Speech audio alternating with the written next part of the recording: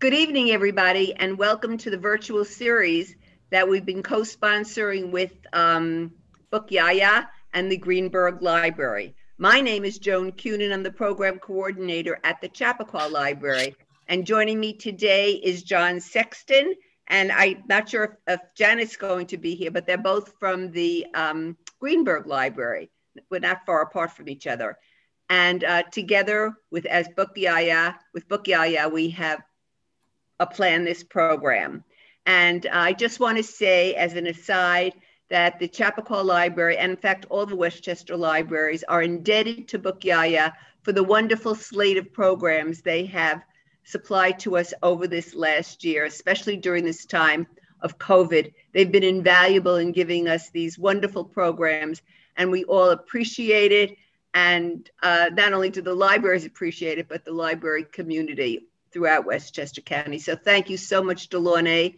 And I want to make a personal thank you to Delaunay. It has been my pleasure to work with you and Dan Freed. You've been just thorough and professional and really terrific to work with. I can't say enough adjectives. So thank you all. So now I will turn it over to you, and I will go into a logo so you don't see me anymore. But thank you all, and welcome everybody to this program. I'm sure it will be everything you hope for it to be. So again, thank you all. Well, that was incredibly kind of you. And now my eyes are tearing up from that really, really kind words. Thank you. This has been something that has gotten my husband, Dan, and I through this difficult time with COVID. So it's meant everything to be able to partner with libraries to celebrate what we feel is one of the most important parts of life, which is stories and writers and sharing those stories and having community. And again, I can't think of a better place for that to happen with a library and to celebrate that. And I'm eternally grateful for the wonderful writers who have been part of the series, very much Kaitlyn Greenidge, whom I've adored since her first novel, which she very kindly came to Spoken English to celebrate. And one of the joys of doing these events is getting to meet new fabulous writers such as Shruti Swamy this evening. So I'm thrilled these two incredible women are together. So with that, I'm going to introduce these incredible women who are here to celebrate Kaitlyn's new novel, Libertie. Shruti Swamy is the winner of 2 O. Henry Awards. Her work has appeared in the Paris Review, the Kenyon Review Online, Prairie Schooner, and elsewhere. In 2012, she was Vassar College's 50th W.K. Rose Fellow and has been awarded residencies at the Malay Colony for the Arts, Blue Mountain Center, and Hedgebrook. She is a Kundiman Fiction Fellow, a 2017-2018 Steinbeck Fellow at San Jose University, and a recipient of a 2018 grant from the Elizabeth George Foundation. Her book, A House is a Body, was shortlisted for the Penn Robert W. Bingham Prize for Debut Short Story Collection, and her novel, The Archer, is forthcoming. Kaitlyn Greenidge's debut novel, We Love You, Charlie Friedman, was one of the New York Times critics' top 10 books of 2016. Her writing has appeared in Vogue, Glamour, The Wall Street Journal, Elle, BuzzFeed, Transition Magazine, Virginia Quarterly Review, The Believer, American Short Fiction, and other places. She is a recipient of fellowships from the Whiting Foundation, the National Endowment for the Arts, the Radcliffe Institute for Advanced Study, the Lewis Center for the Arts at Princeton University, and the Guggenheim Foundation. She is currently features director at Harper's Bazaar, as well as a contributing writer for the New York Times. Her second novel, Libertie, is published by Algonquin Books and out now. Please help me welcome Kaitlyn, who is going to read from her novel for us. Thank you so much. Thank you so much for having me. I had such a wonderful time when I last met with you. And I'm sad that we can't do this in person, but I'm glad that we can do a virtual event. So I'm going to read from it's about maybe like a quarter of the way through the book. So Libertie is based on the life of Dr. Susan Smith McKinney Stewart, who was the first Black female doctor in New York State.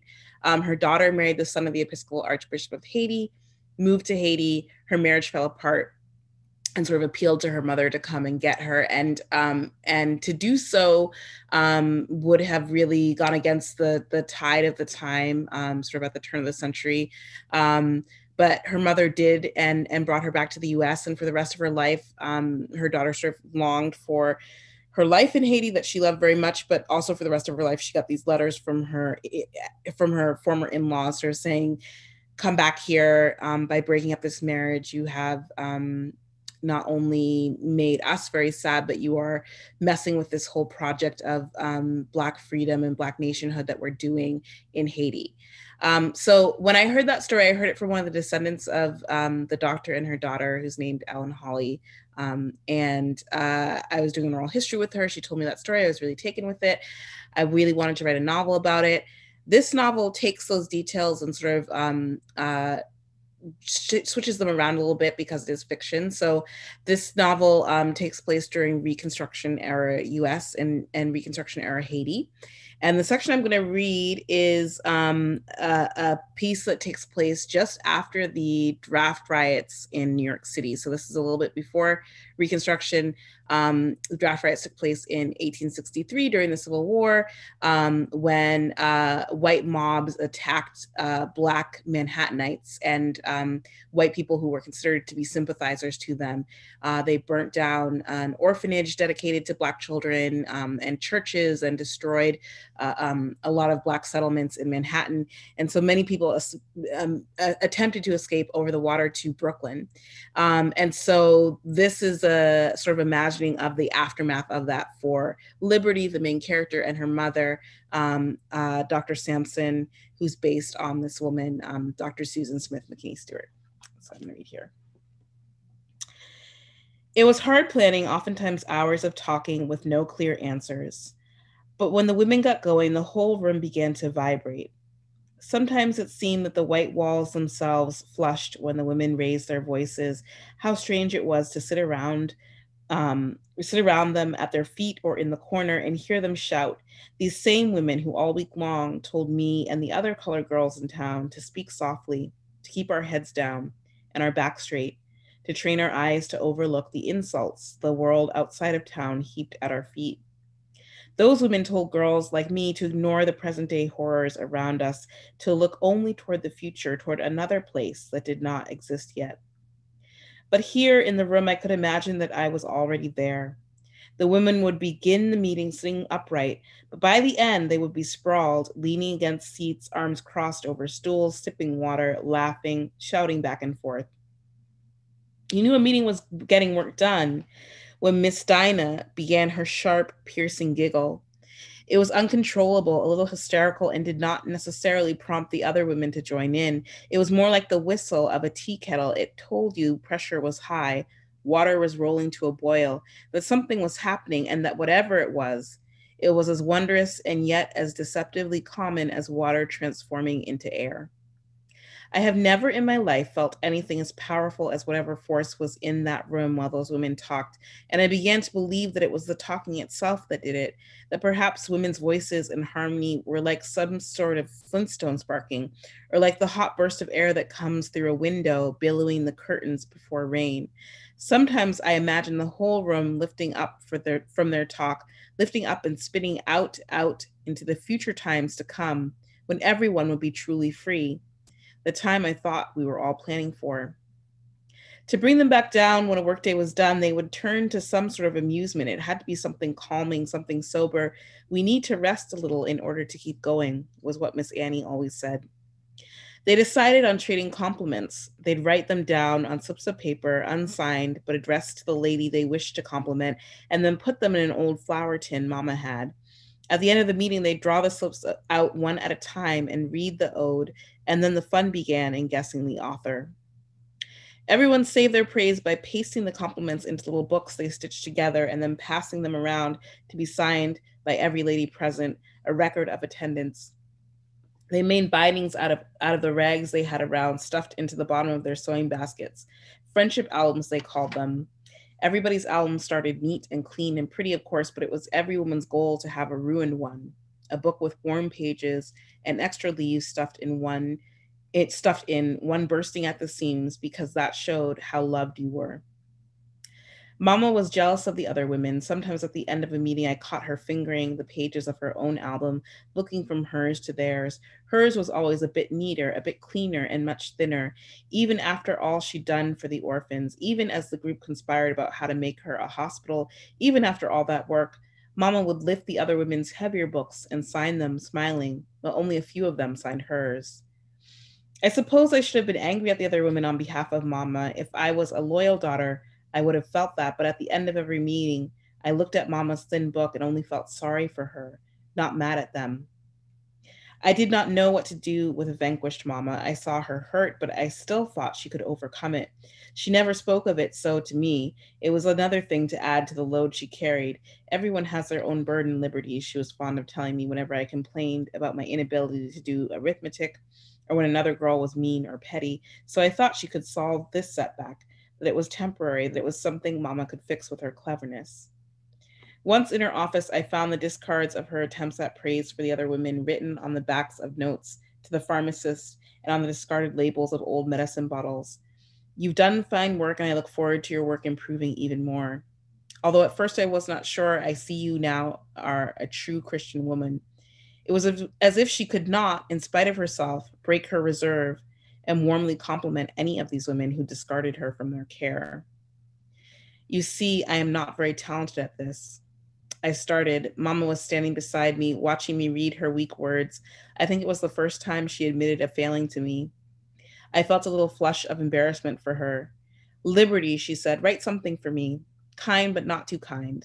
Nothing that would inspire envy. You cannot do it? I do not have a way with words like you do. She sighed. Then she said very quietly, the only good poem I've ever written is you. A daughter is a poem.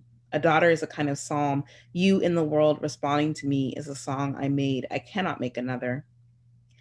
My heart filled but quickly sank because what freeborn thing can bear to be loved as much as that? The least I could do was write a poem for her. I'll stop there. That was so beautiful. We have a question from the audience, so we're going to start with that, and then I'll bring Shruti in because it's a beautiful question to kick off this the beautiful reading that you read from your book. From Carol Gladstone, Kaitlyn, how did someone so young make such perceptive insights into a woman's coming of age story and discovering her passions and what liberty really means? Oh. Well, thank you for the perceptive insights comment. I'm not that young, so but I think I thought a lot when I was writing the book. The sort of twin themes that I thought a lot about were motherhood and freedom, and I tried to read as much as I could about how other writers before me, other fiction writers in particular, have thought about that. And sort of the driving force of this book was a quote from a Toni Morrison essay, interview from the 80s, where she sort of says as an aside, motherhood is a form of freedom. She was talking about it in a very specific context. She was talking about it in terms of Black women, in terms of the history of Black women in this country, of not being allowed really any sort of form of self-determination by the larger state or the larger culture outside of oneself, and that in raising your children, there's a certain sense of freedom in that you get to determine this person's life and make choices for them in a way that the larger world doesn't really allow you to do for yourself. And it was such an interesting way to approach motherhood. And of course, when you read that quote in that interview from the 80s, to me at least, I think immediately of, Morrison overturning sort of that idea over and over when she would write Beloved. But I wanted to explore sort of what motherhood looks like in a state of supposed freedom, knowing that freedom in the United States is a word that is used throughout our culture, but means very different things to different people, and that it's conditional, that freedoms that some people have at the top of society are not granted to people who are at the bottom at all, and are in fact usually seen as threats. And that how you experience and what you imagine freedom is entirely based on your position in the world. And yet we have this word that we invoke so often in our culture and very rarely define when we're having conversations. We just sort of say the word freedom and expect everybody is thinking about the same thing or has the same level of access to it. So I really wanted to explore those two things in the book, and that was what sort of kicked off a lot of the the writing within it. Oh, that's fabulous. What a great way to start off the discussion. I'm going to bring in Shruti for her to kick that off. Thank you so much.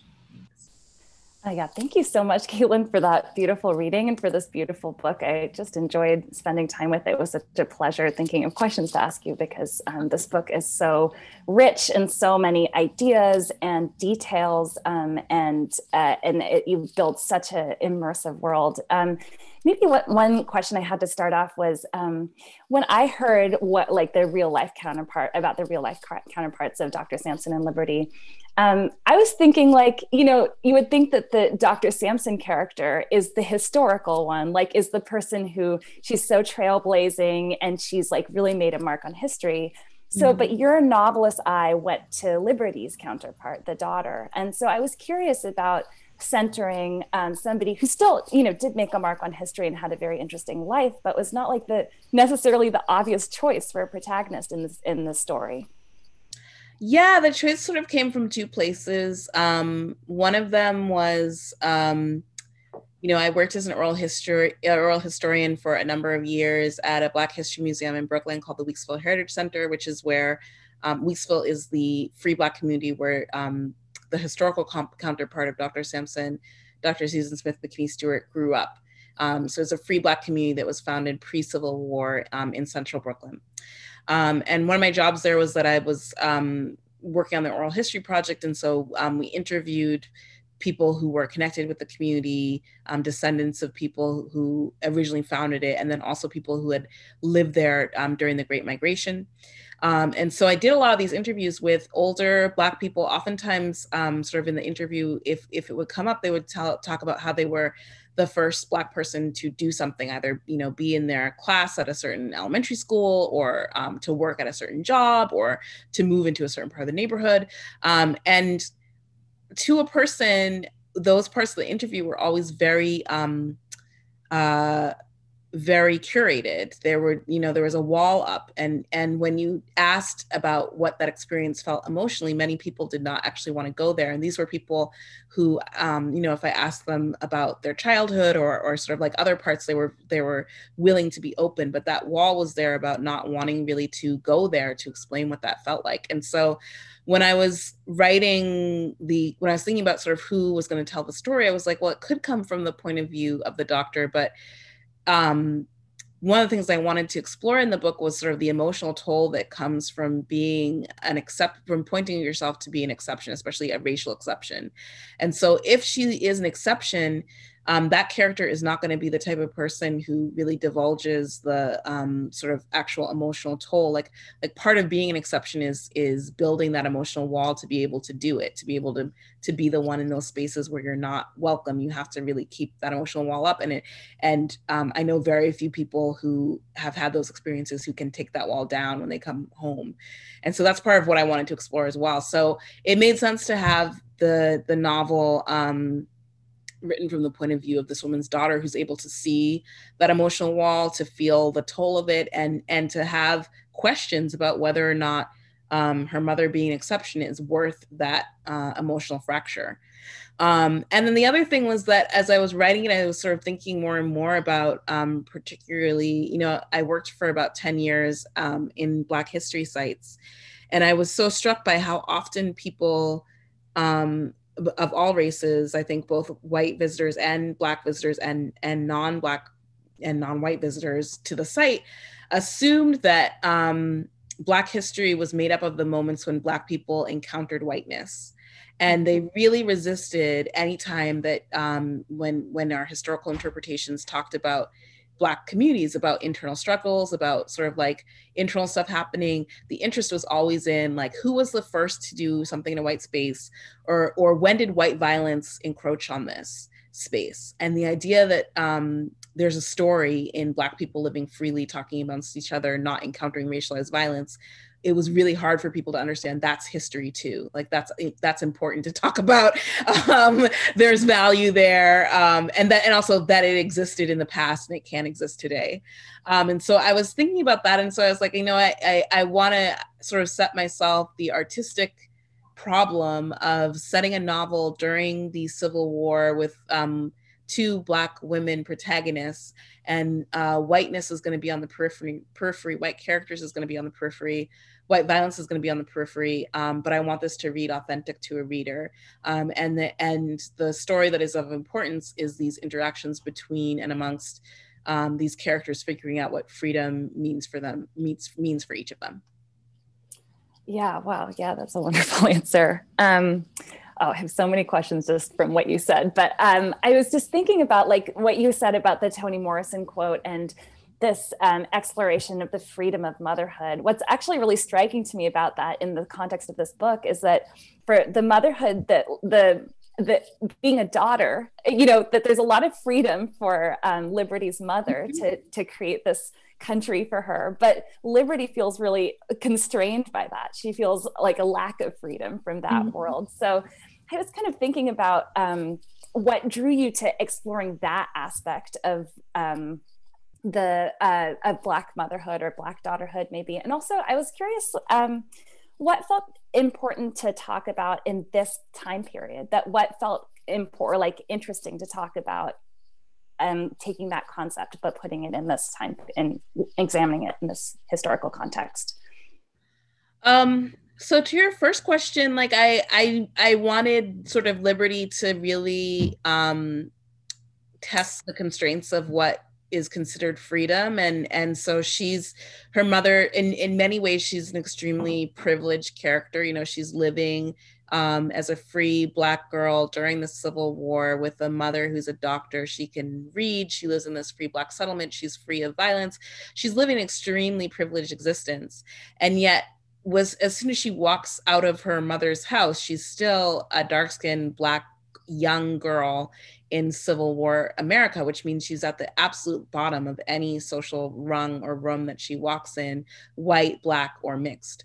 So I really wanted to sort of play with that she can have all this, her mother can give her all of these freedoms as a mother, but she still lives in the world. She still is gonna like walk out that door and have these issues. And part of the friction between her and her mother is that when her mother is white passing. So when her mother walks out that door, even though she's also Black, she's living a very different experience than Libertie is. And her mother fundamentally can't understand that difference because her mother is a proud Black woman. She's not trying to pass as a white person. She knows that she's Black. She's, very comfortable in acknowledging that about herself and is deeply committed to a version of Black liberation. So in her mother's mind, she's sort of like, why is this a big divide between us?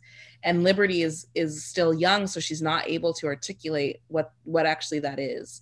And so I wanted to sort of explore that tension for that character.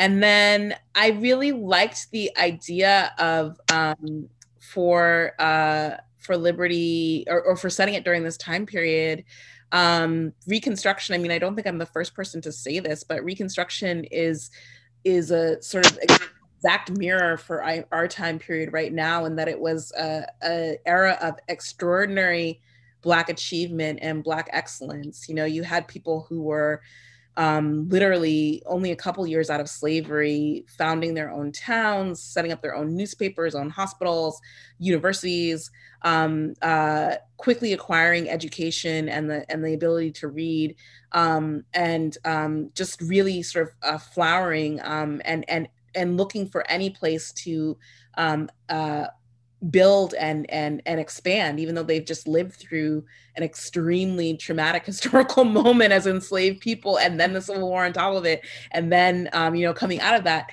it's really astonishing when you look at it. So it's a period of Black flowering and Black excellence, but then it's also a period of intense racialized violence against Black people by white people, and the complete loss of democracy in this country for almost 100 years. So it is scarily like our own time period, sadly, right now. And I wanted to sort of explore what it would have been like to live in that time period and live Libertie lives a pretty, I mean, in many ways she's extraordinary, but her experience is also pretty ordinary. Like she's doing sort of standard coming of age things like leaving home and going to a different environment, a different school, and getting to know different people. And so her life is continuing on with those sort of milestones of a regular life in this extraordinary time period. Are there any, I just want to leave a little space for if there's questions. Are there any questions? Right? Okay, great. So you're saying you wanted to, you were trying to evoke what it was like to really live, and this is obviously fiction. This is not a nonfiction book. And what was so moving to me was how richly detailed and felt in the body this book was. There's so many details, from things like, like the pansies, like the pressed pansies in the brim of someone's hat, or the Tom Thumb weddings, to things like there's a character, Emmanuel, who is very fair-skinned, is a fair-skinned Black man who has been taught by his formerly enslaved mother to hold his lips in a way that makes them look less plump, and as a way of passing. And those little details really evoked very physically a world that was sometimes really, like that last detail was really startling to me, because it was so embodied, this racialized violence. It was like a simple thing that he did all the time, that it had been, the book says, beaten into him, but that was just something that he did, and that was like part of his daily life. So I was really curious if you wanted to talk about, it must be such a fine balance of wanting to stay true to the historical facts, and also giving yourself space to breathe into these characters. And you've done such a beautiful job of bringing these characters into their body, like bringing us into the sensory world of this novel. So I wanted to hear you talk about how you were striking that balance, where you let yourself, where it was really important to stay with the facts that you had on hand, where archival silence offered you spaces to enter, and where you really let yourself invent. Yeah. So I love doing research for this. It was really fun to do the archival research, and I got to read a bunch of sort of memoirs from people from that time period, which were so interesting, because they were talking, like, again, like this period of extraordinary movement, and there were sort of these places where it sounded very contemporary. Like I read this memoir from this woman named Ella Shepherd, who was a member of the Fisk Jubilee Singers. So she was a part of this group of Black singing troupe that would have sung spirituals to raise money for Fisk University in Tennessee, which is a historically Black college, which was just founded right after the Civil War. So she wrote this memoir of traveling around and singing, and they were an extremely popular group, because if you can imagine, 1860, 65, 66, if you didn't live beside a plantation, you would never have heard a spiritual before in your life. So when they performed them in cities in the North and in cities in Europe, it was a revelation to people. They had literally never heard this type of music before. And so they were a sensation. But she talks, the point of this is that she talks in the memoir about how she never wanted to sing spirituals for a white audience ever, and that the spirituals were a deeply personal thing, and that they were the songs that her parents sang in the fields. And so to hear them sung was, her parents wouldn't even teach them to her. They would sing them to each other, but she didn't even know them growing up, because they didn't want her to have that experience. And so when they were trying to figure out ways to raise money for this college, and her professors said, you have to sing spirituals, she and her other fellow students said, no, we don't want to, because it's this deeply personal thing. And her professors essentially said, get over it. You're being too sensitive. You're being sensitive college students. And, a generation before you would have been able to do this. How come you guys can't? And that sounded so contemporary to me. That's such like a debate that we're currently having on college campuses. Yeah. Where people say, like, should we really be doing it this way? This seems like really traumatic and problematic. And everybody over 40 is like, get over it. We did it too. It's fine. It's such a weird thing. And we, our stakes are much lower than the cultural memory of slavery. But it's just such a funny, those moments in the archives where you are finding sort of those echoes of our current time, and you're seeing things that feel like so contemporary, are just a part of human nature, like on a very deep level. That's really fun. And those are usually the pieces of research that end up in the novel.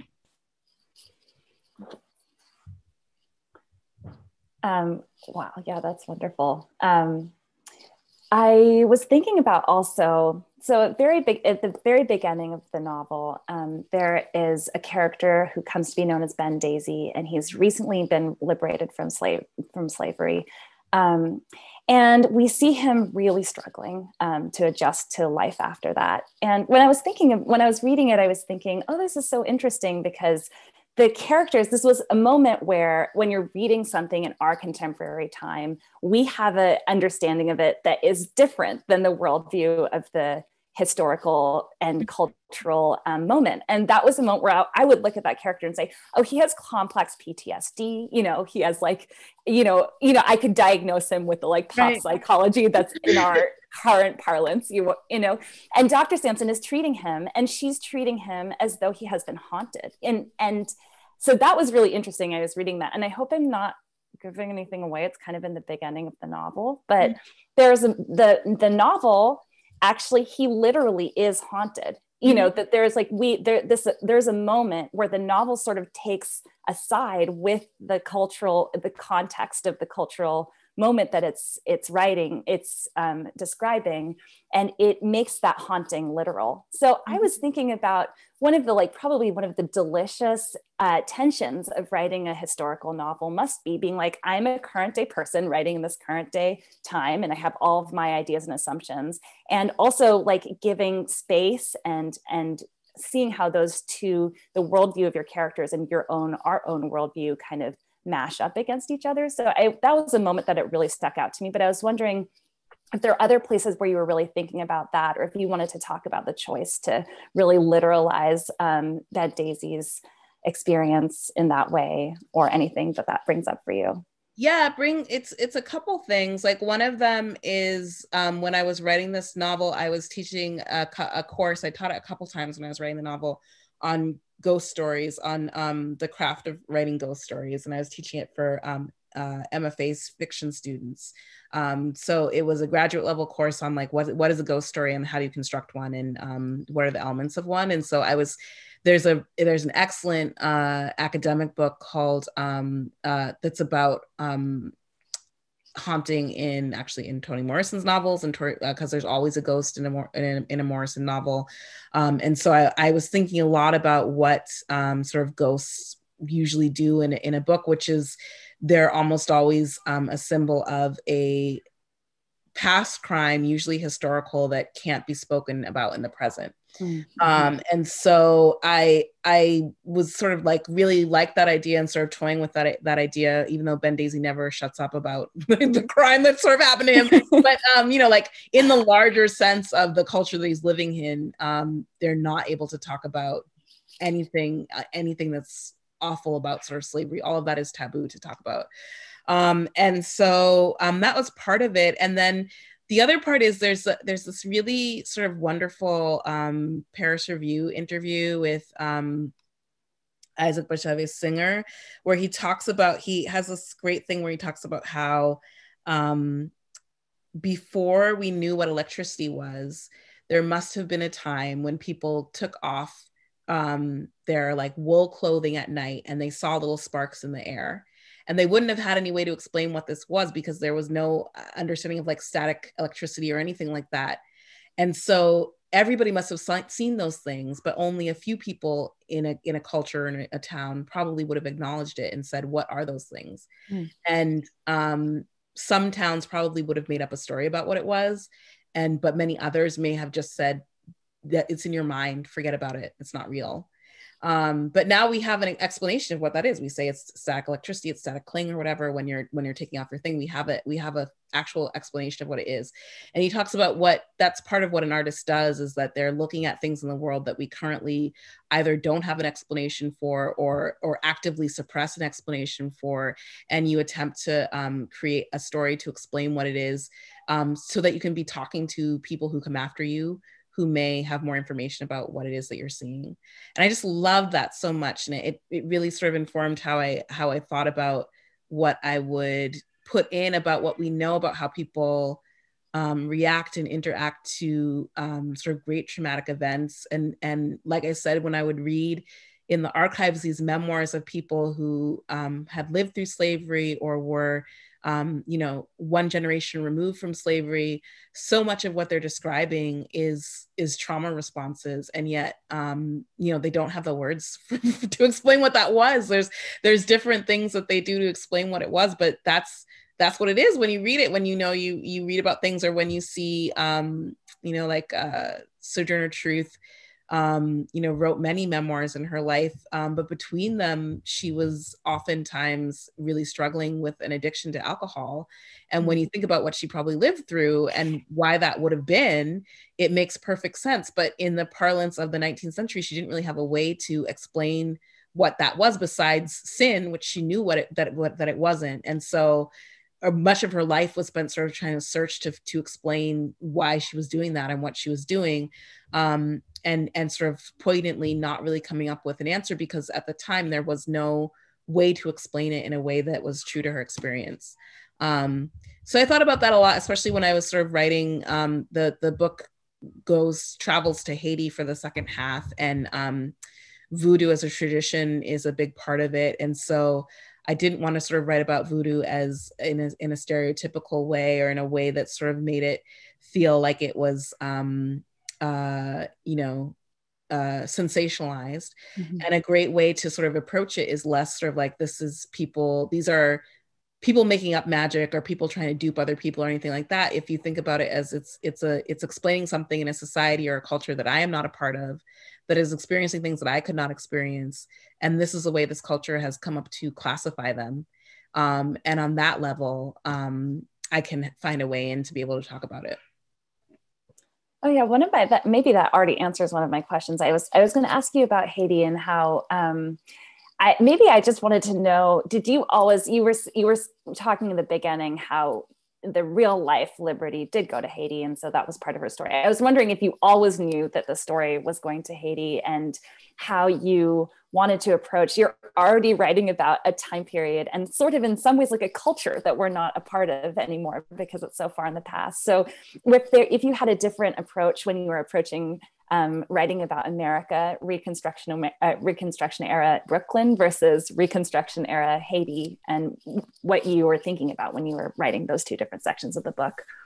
Yeah, Haiti was a really daunting part to write, because like you said, I'm not from that culture. I'm not Haitian. I'm not Haitian American. I don't speak French or Creole. And when I started the novel, I had never been. I went for about 5 days and when I was drafting it. And so I was really apprehensive about it for a long time. And then I sort of came to the conclusion that the character of Libertie, who's telling the story, she's an outsider herself. She's not Haitian.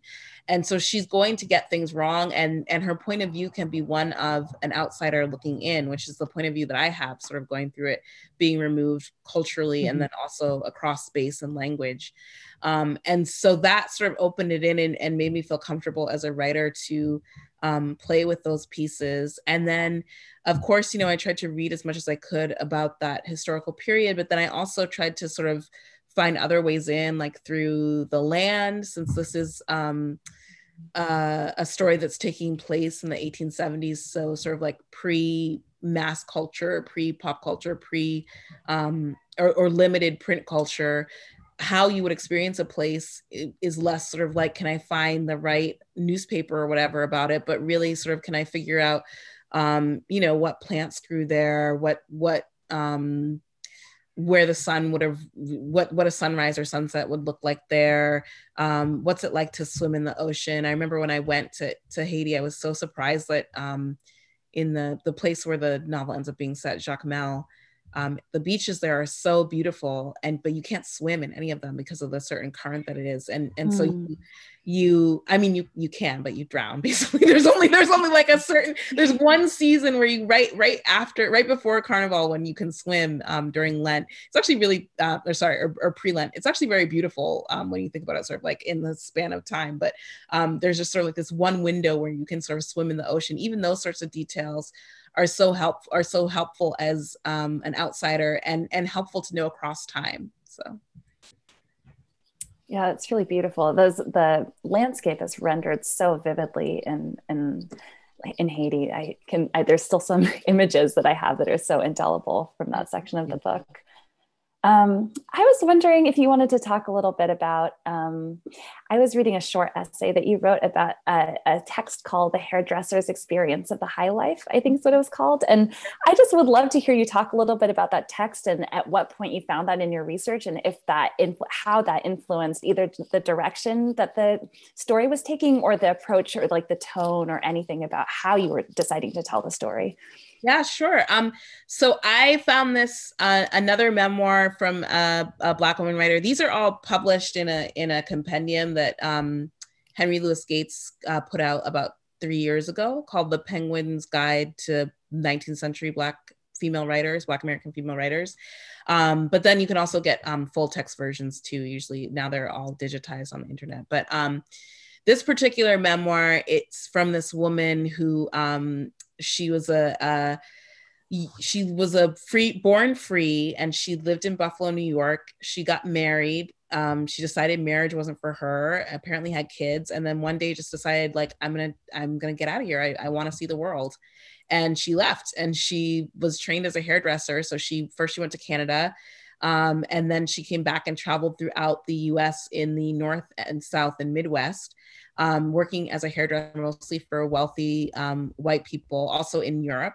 And she wrote this incredibly gossipy memoir about traveling around. And it's all sort of about like who had fake hair, who had fake teeth, who knew how to sort of set the candles right at dinner so that they looked really good, who was really only about trying to marry their daughters off to the richest person versus trying to make a love marriage for it's all gossip. It's all just sort of 19th century gossip. But she was traveling pre-Civil War, and she was a Black woman. And so throughout it, she'll just have these sudden asides where she'll make it very clear that that's her position, that she was traveling through this world. Like there's a part where she's on a steamboat in somewhere in the Midwest, I can't remember.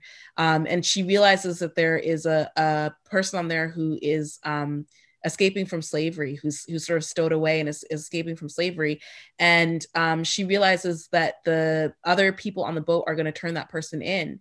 And she stands between them and she stops it. And then she's actually is almost lynched herself and put into prison. And she only gets out because these two white male abolitionists on board help her. And then they actually get killed.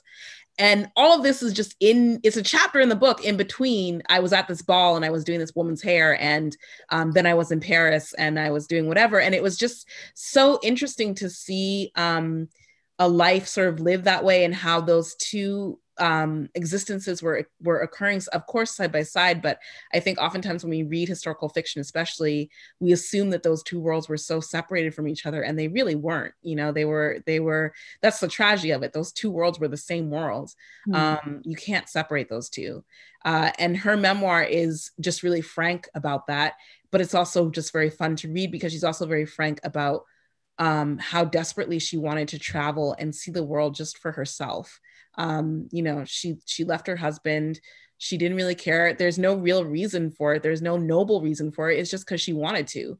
And that is so rare to read, I think, across races for sort of any woman, Black, white, brown, whatever, writing. I think that's an extremely sort of rare position to read in a memoir. And for that reason, I read her, and it was a really great way to gain a sense of freedom about writing about Libertie and letting her be a little frivolous. You know, it's really interesting to see people's reaction to the book because a lot of people like the character a lot, but there are some people who say, I like the book, I like the writing, but I didn't like Libertie. And I think it's because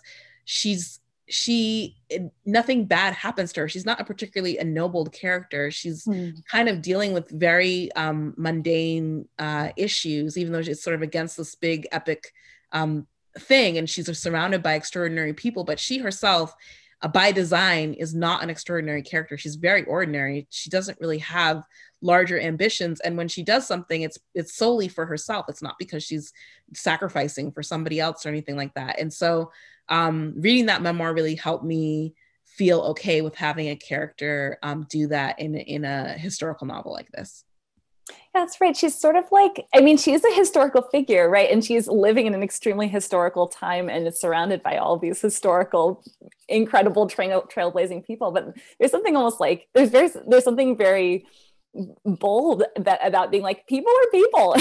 Like, you don't have to be like an incredible figurehead in order to have a book about you. You can just be alive and have complicated feelings. Yeah.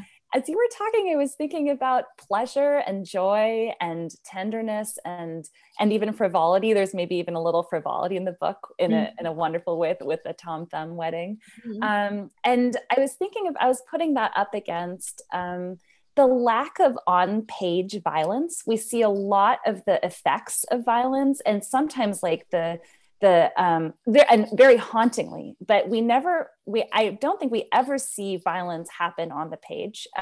So I wondered if both of those, I know that both of those choices were intentional. The choice to show Libertie as an ordinary, in some ways, in the best way, like an ordinary, a real person who experiences like, pleasure and who, that we also get windows into other people's pleasure, and all of a whole range of feelings and ordinary feelings, and also that violence being off the page. So maybe you feel like you've already answered that, but if you have anything more to say about those two choices next to each other. Yeah, no, I intentionally wanted to keep the violence off the page, in part because I was aware of how many Civil War novels set during the Civil War and Reconstruction are centered on violence. I mean, how could they not be? It's incredibly violent time. And so part of me really just wanted the artistic challenge of trying to evoke that time without that. And then also I really wanted to be intentional about knowing that this was a novel about Black characters, that there are no main white characters in the novel. I didn't want a reader to only sort of open this novel and see just people being brutalized sort of over and over again. There's a big debate going on right now around, particularly in depictions of slavery, sort of like how often are those depictions in art, particularly probably if people are talking about movies and TV, how often are those depictions for a Black audience, and how often are those depictions just about sort of getting to see people beat up and sort of like satisfying sort of a darker or more violent impulse. And so I'm always taken so much. There's like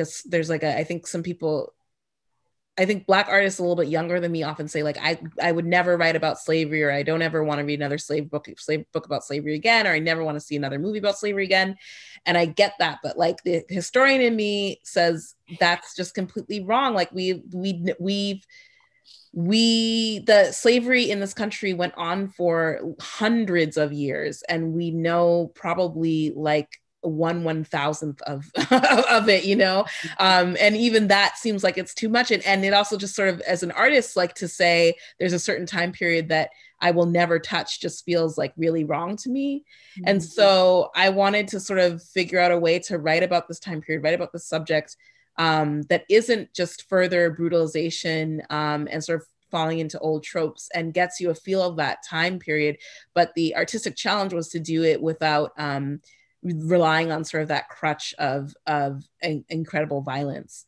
And I get it, like I very rarely, or I very selectively take in media about enslavement or slavery. It really takes a lot for me to check out a project like that. Like I have to know and trust the person who's making it, and know to what ends people are deciding to depict that stuff on screen. But I also think it's incredibly short-sighted to just sort of be like, we should never talk about this ever because it's uncomfortable or upsetting or makes me sad. Yeah, that makes a lot of sense. I was wondering, I wanted to ask you about the idea of home that really seems central to this novel. And the way that you explore that is so beautiful, because all of these characters are grappling with, in a political way, what does home mean? Is home Haiti? Like, can we make a home in America? Can Black people make a home in America? Can Black people make a home in Haiti? Is that where we're going to be free? And so the characters are having these intense and really devastating political conversations about home. At the same time, this is a coming of age novel, and a coming of age novel is about home often. You know, the character is leaving home. And Libertie herself is like, where's home? Is home Brooklyn? Is home my mother's house? Is home my mother's garden? Is home Haiti? Is home my husband? So she's also grappling with these bigger questions and these very personal questions at the same time. So I wondered if you just want to speak about that. That to me is the question at the center of the novel. And I wanted to know why you were called to looking at that question with this story, and anything you wanted to say about the notion of home in this novel. Yeah, I mean, I think it's so, it's such an interesting sort of question. And I think particularly for Black Americans, like historically, that question of home is so loaded, and there's so many sort of assumptions of where you should and shouldn't feel at home. It's so funny, I was doing an interview with Andrea Lee earlier today, who has a novel out right now called Red Island House that is really fantastic. It's about a Black American woman traveling through Madagascar over like the course of 20 years. It's great. And so I bring it up because we were sort of talking about like this question of the Black diaspora, particularly for Black Americans, like this assumption that you're going to sort of find home wherever other Black people happen to be. And then the sort of reality of that, which is oftentimes not the case, and the sort of longing to assume that the places where your ancestors were really sort of brutally ripped from, you can somehow return to and feel a connection to. And I know people who do and who have, but then there's also sort of like, I know many more people who have tried to make that journey back and can appreciate it and understand where that came from, but there's still that loss there. There's still that never returning home part of it. And so I just found those sort of, that discord a really sort of rich place to explore in the fiction. Thank you. We have do we have any more time? Yeah. I have like truly 17 more questions for you probably, but do we have a time for one more question? Yes, please. Okay. And there's Carol actually had some things she wanted to contribute to y'all's conversations. I'm just going to read her responses really quick because they're so thoughtful about clearly from how much she loves your novel. Kaitlyn and Shruti, your great questions are sparking this. So I didn't want to leave her out. So Carol says, motherhood and being a daughter can also be enslaving because of all the responsibility. I think Libertie felt those reins because she rebelled against learning to become a doctor at college and did not tell her mother about that. Then she says, Libertie is as much of a privileged outsider in Haiti as her mother is a privileged woman in Brooklyn. Mm-hmm. And her last comment, which I thought is so lovely that you're so involved, Carol. Thank you. Slavery and repression of minorities is still going on, unfortunately.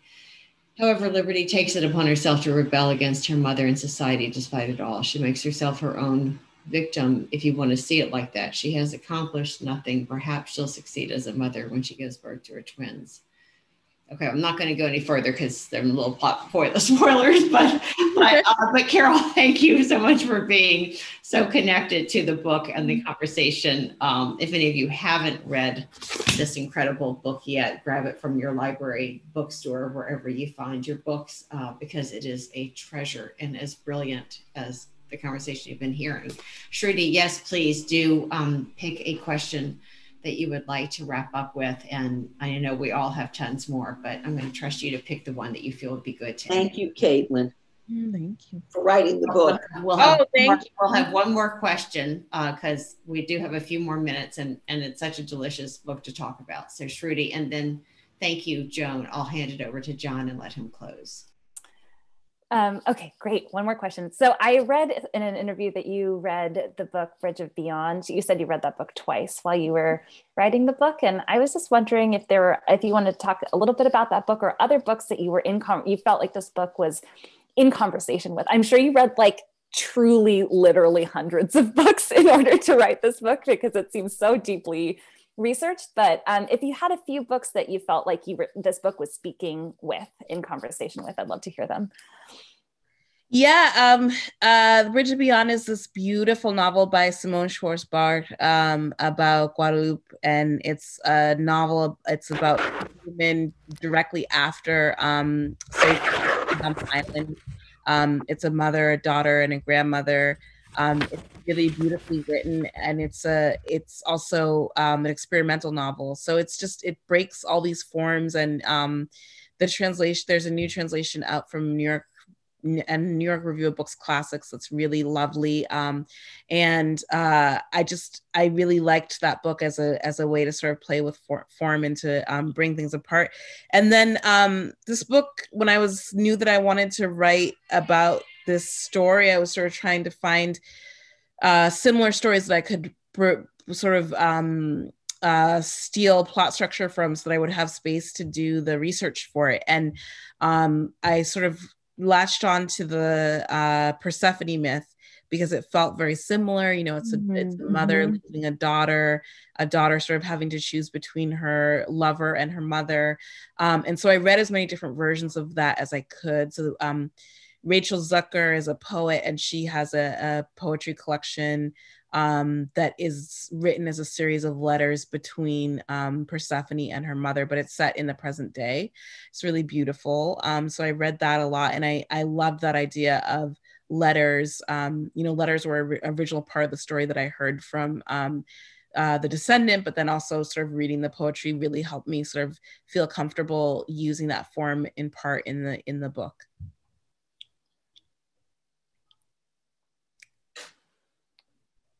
Well, wonderful. Thank you so much, Kaitlyn. Thank you both so much for that glorious discussion. John Sexton is going to close the evening, and I want to thank y'all for letting Book Yaya and Chappaqua Library be part of this. John? And thank you, Delaney, for providing me with the most brilliant hour I've had today. So, Kaitlyn, I can't believe this is your second interview like this, but thank you for your insights into a stunning novel, and Shruti for your really insightful questions. I appreciate it, and thank you for enriching our lives with both of your talents. Oh, thank you. Yeah, my pleasure. Thanks for having me. For Shruti's new novel that's coming out this fall, The Archer, also from Algonquin. I just want to add another thing. John, are you finished? Yes. Well, I just want to add one more statement. Author talks are very important, but I have got to tell you, this was one of the most interesting conversations between the two of you, Kaitlyn and Shruti, that I've listened to in a while. Of course, your questions were wonderful, Shruti, but hearing Kaitlyn's conversation and the way she researched and the other authors that she relied on, this is what an author talk should be. And I really want to congratulate both of you. And of course, always congratulate Delaney. But this was just a pleasure to listen to, and I thank you both. I completely agree. It was at such a high level, and all due to you incredible women. So you've given us such a beautiful gift tonight. Thank you. Thank you. Thank you very much. Thank you all. Thank you. Wonderful evening. Good night, everybody. Good night. Good night.